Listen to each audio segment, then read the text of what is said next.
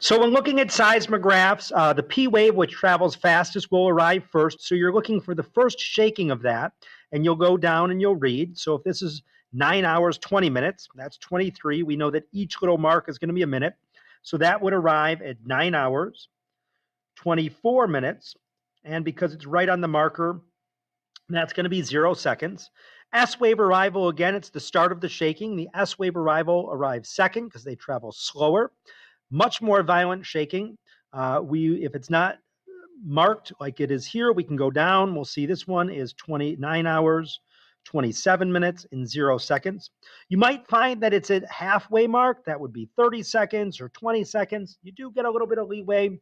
Just do your best to estimate, and that's how you read a seismograph.